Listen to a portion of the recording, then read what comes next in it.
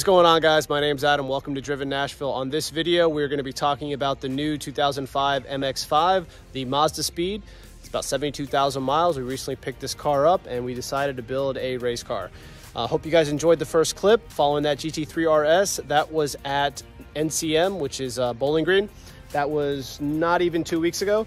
It was actually last weekend, last Saturday, and I had a blast. It was the second track day with this car. We've also been to PTC, Polecat Training Center, which is in Lynchburg, which is also where Jack Daniels is. So that next event there is coming up, I want to say early May, and the next event for NCM is May 6th.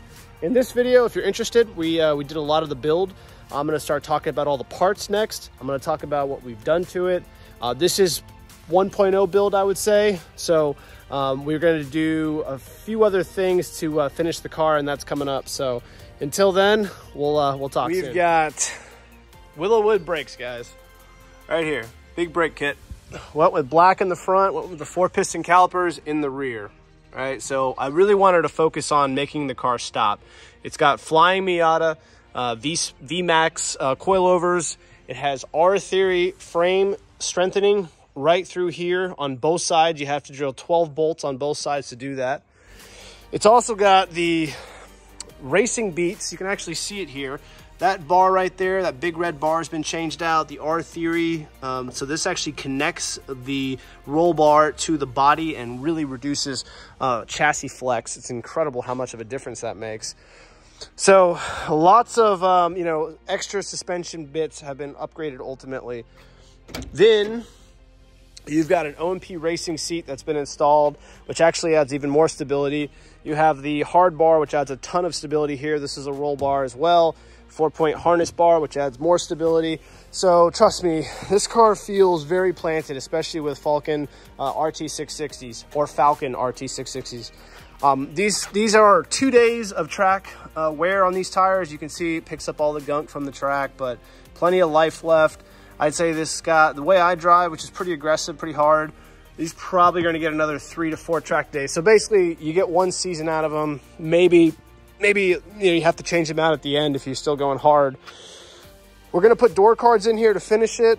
We had to remove the door to get the OMP racing seat. See this right here?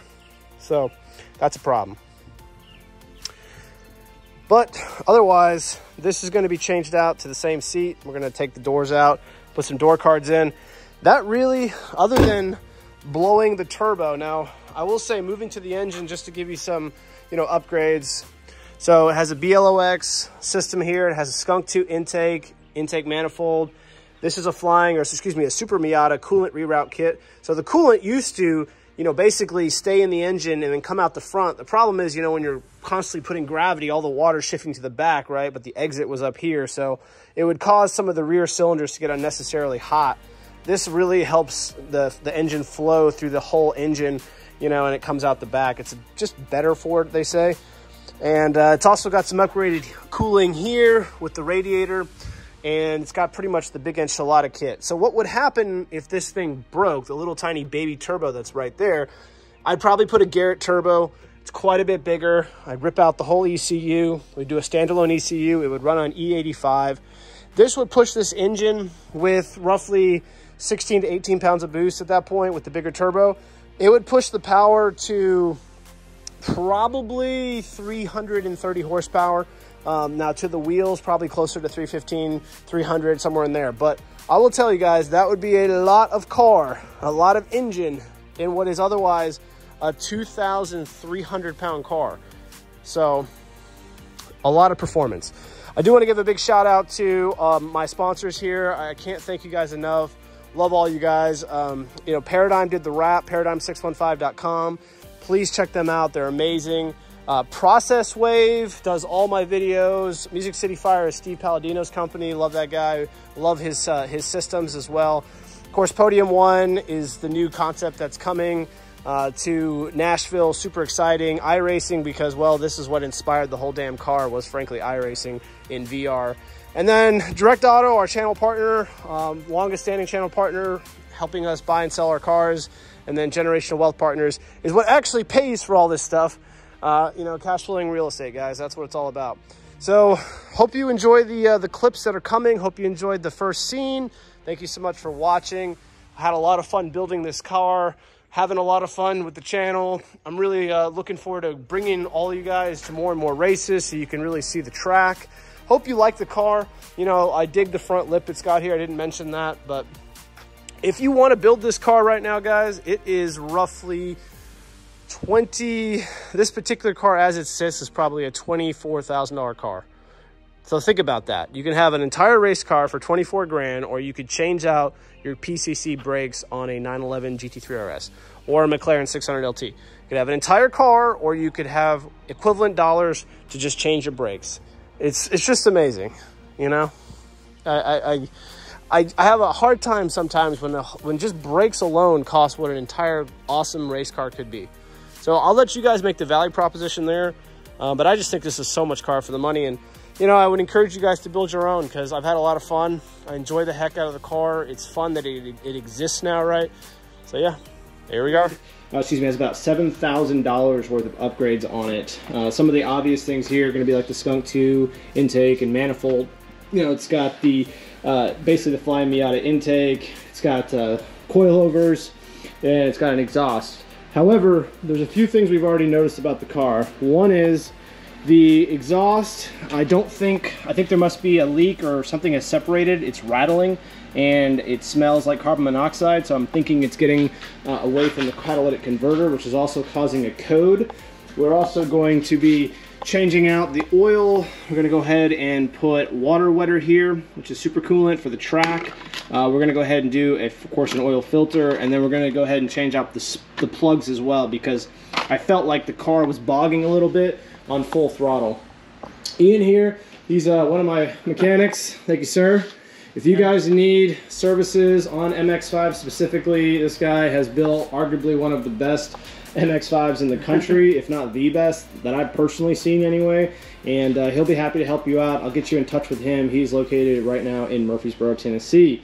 So yeah, this will be a progress video. We're also going to talk about the livery that we're doing next. I'll go ahead and throw the livery image here as a little preview for you, and then the next time we'll pick up the livery will be actually some installation shots and then final installation.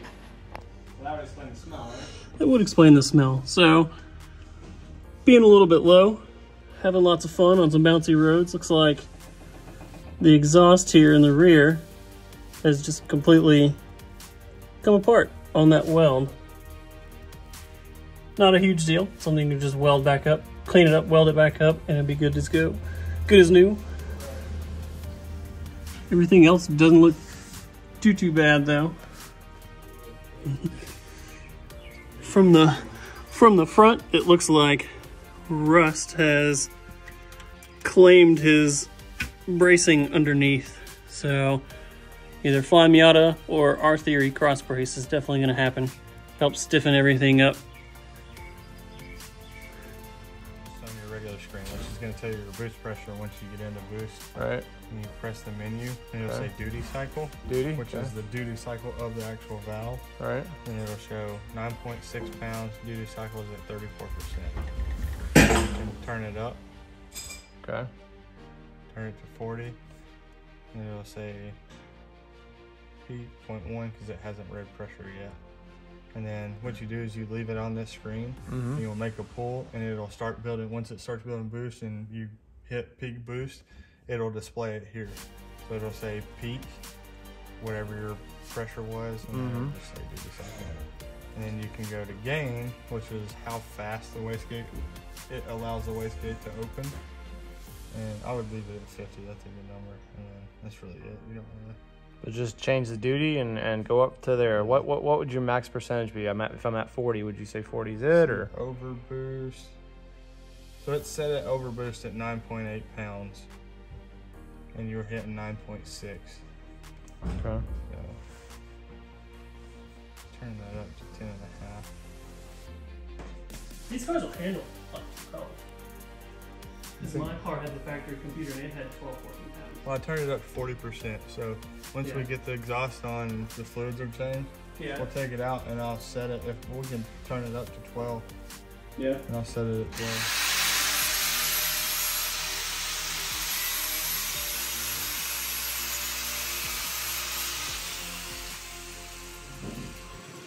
putting on the Wilwood brakes. So my boy here, he's a really good mechanic here in Middle Tennessee, and this is Mike Zuzin. And basically he is, I think, got the original brake off. Here is your original, and the new brakes are about 1 inch larger. And we're also going to be replacing these rotors with the Super Miata big brake kit. So exciting stuff. Just the front ones, and then we're going to be replacing on the rear here just the brake lines, and then re-bleeding the system essentially, so that, you know, we have the option to get some good racing fluid, and hopefully it doesn't overheat. And that's it. We're going to go and smash it tomorrow and see what happens.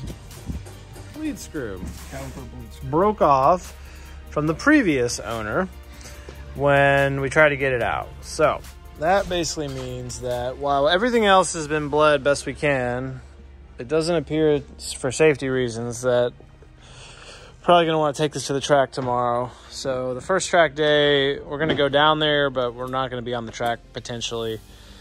Otherwise, everything is dialed in, but we're going to get probably new calipers, new rotors, new pads, and just change them out with the upgraded brakes anyways. Might as well at this point. Yeah, it was an unexpected thing. You know, it's hard to see that piece specifically, because you can see that's what it's supposed to look like. Yeah, it was, someone broke it off a long time ago, and it's been seasoned there for who knows how long. Yeah, which probably explains why the brakes weren't bled, because the fluid was a disaster. Heat on it, our easy out broke off inside of it. And, yep, old fluid was garbage. And of course, you know, we can't find any calipers anywhere. Yep.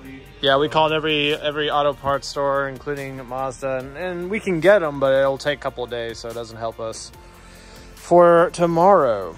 So that's the news for now. Welcome to modifying cars. So today what we're doing is we're going to be installing the R Theory, basically the reinforcing, what are they called? Reinforcing frame rails, and then frame rail braces, and then we're going to be installing the OMP racing seats. So we've taken out the original seats. Here are the R Theory frame rails. We have the R Theory, what are these called? Swaybar Endlinks. Swaybar Endlinks. And also has reinforcement blocks as well. Yep, for the doors. So today we're going to be doing the coolant reroute. So this is going to be essentially, here it is. This part right here. It's very nice looking part, I gotta say. So that's gonna go back here. We're going to be changing out, what else are you changing out? Okay, timing belts down here. There's a gasket down here that we found out's leaking. We're also gonna be changing out the water pump to an upgraded pump. And that's it, I believe, today. So this is just more about, you know, making sure the engine doesn't blow up with the extra pounds of boost we're running. I'm doing about 11.8 as of this morning, and notice there's some oil here. So we're going to think through what might be causing this, if it is that gasket or a gasket, probably an oil turbo gasket, but that is potentially an issue. So that's it for now. Stay tuned. There's a little update, guys. So you can see the timing belt is off, and we changed this, what's the seal called, the lower one? Oil pump seal. Oil pump seal. It was leaking just a little bit down there, so we're changing that out. Crank seal. And it's crank seal? Crank seal, oil pump seal, whatever you call it. Yep. There you go. So making progress. All right, guys, a little update. So we've got the Gates racing belt on here, and we've got just the second bolt. Here's your coolant cut off here. And as you can see, we've got the rear coolant exit here, and we're gonna route that at the very last after we put on the cover. I would say on a scale of 1 to 3 beards, this would be a solid 2 to 2.5, maybe even 3 beards. Yeah, it's kind of a pain. All right, guys, so, you know, got the gasket cover back on, everything all tightened up, all these fun little connections, all the airlines, everything else. So you can see what it looks like. Gives you a little more room up front, no doubt about it. And we decided to just run the coolant line here, which we're installing right now. And we'll see.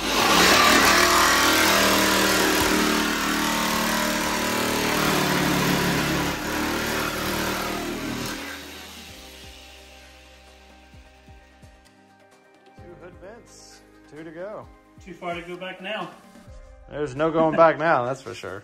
Carbon fiber from here.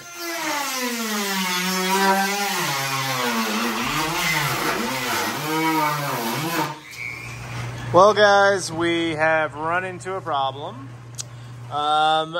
When we took off the other piece here, or the other original coolant reroute, there was a little bit of, like, on this side, there was a little bit of just, you know, what's it called, man? Like gasket residue. Yeah, gasket residue. So we were scraping it off with a razor blade and everything, and we thought we got it all, but I guess we didn't, because we've been filling it up, put water wetter in it, and the problem is it is leaking, it would appear, from that spot. So now we've got to go and get it all undone.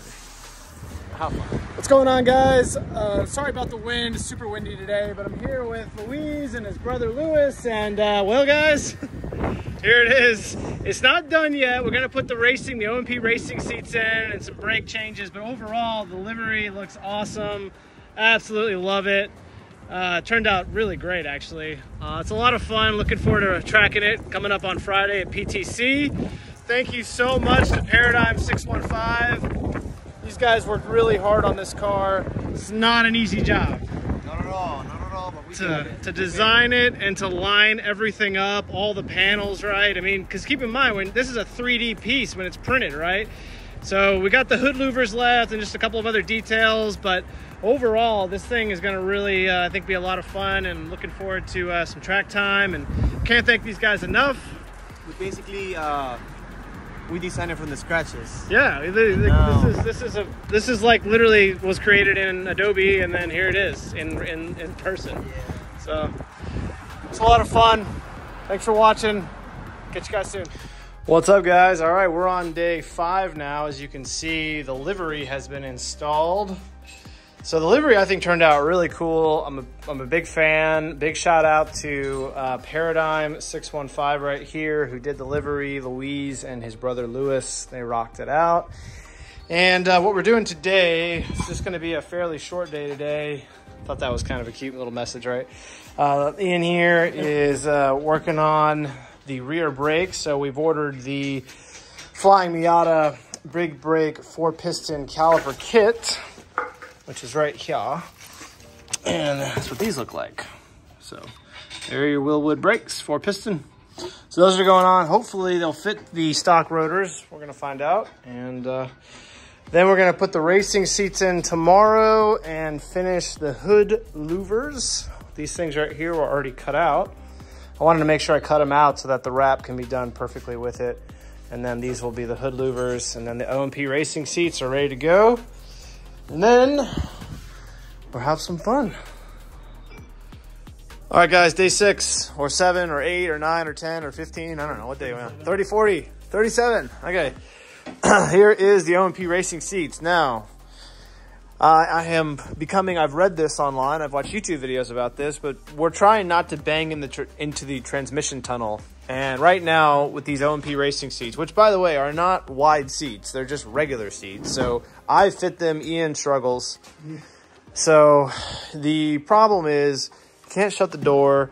You also, you know, you're pretty tight with that steering wheel. So, you know, there's a reason, I guess, why Miata put these seats in the darn thing, right? So now trying to figure out how to get that into what is otherwise a pretty small spot. I think that we probably should hammer into the transmission tunnel, but because I don't know how you're gonna close the door even if you get it down lower, but we will find out. Take the slider out and move it over and drill our own holes on the bracket, about an inch over. All right, we're gonna drill our own holes. Take up this space, scoot it over. Now, is that gonna change the position on the pedals though? A little bit, but like I said, you're not even centered anyways. Okay. So getting it over is pretty necessary. So bottom line, guys, this is trial and error. That is pretty much what we're doing. So welcome to race car, because race car.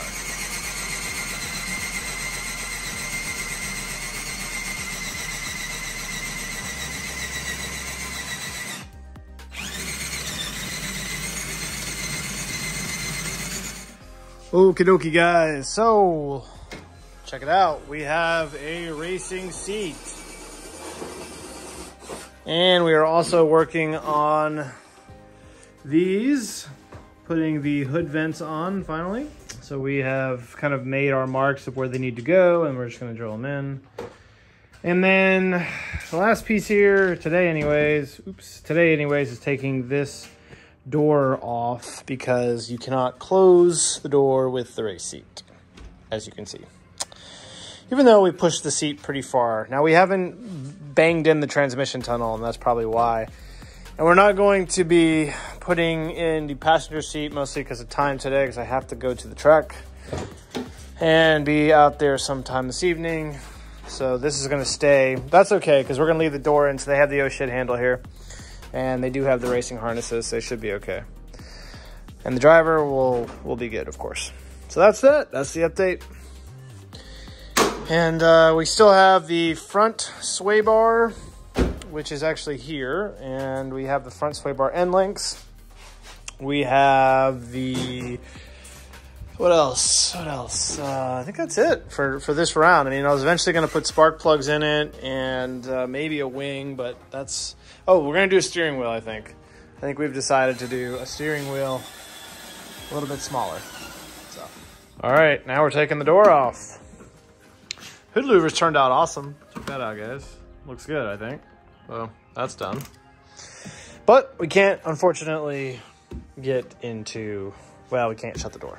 So it's right here. So that is a problem, to say the least.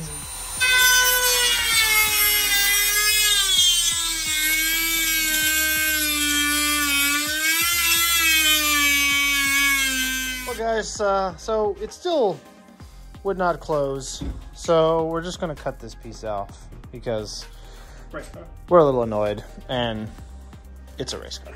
Okay guys, we're on day 7 here. Just had the car ceramic coated. So we put 2 layers of, I think it's, I don't know, G-Technique or something like that. Ceramic coating on the whole car. So now I can go to track days and just spray the car off at the end. Today, we're not gonna be working on the seats for time reasons. So we're gonna change this out to be the passenger seat at some point in the near future. And we're also going to be putting in the door cards. Those are, I think those are called door cards. Yeah. And then today we're just going to be changing out the front sway bar, and we're going to be adding in those R-Theory Endlinks right around here that we were not able to remove last time. So the idea was if we bought the whole damn thing, we could get them out. But we tried to get them out last time, and you did get a new tool. I think we actually tried to remove them with your new handy tool that I got. So we'll see how it goes, but hopefully this doesn't take too long. Although anything suspension-wise on this car is taking longer than we thought because of rusty bolts. But hopefully it's good. All right, guys, that is what it's supposed to look like. The problem we have discovered is you have your R-Link. Let me see if I can get around here. You see your R-Theory Endlinks, and there's a bracket that it's hitting it. You want to point that out for the folks? Yeah, this little guy. Right there. Why is it doing that, by the way? Because? Well, it looks like Miata put brackets on both sides instead of just one side. And now that we've added the beefy bar here, when everything settles, this edge is barely rubbing up against here. So we're gonna have to chop this side off. It's gonna be loads of fun. Sand it down. Yeah. So there you go. If you install a Racing Beat tubular, 1.25 inch, notice you also your R-Theory right there. So those are your, what are those called again? Swaybar mount reinforcement blocks. Reinforcement. So yeah, so that's it. So just keep in mind, guys, if you do have, these are the Flying Miata, what are they called? V-Maxx. Yeah, if you have V-Maxxes and a Racing Beat bar, this little guy is going to be stupid close. There you go. Now you know.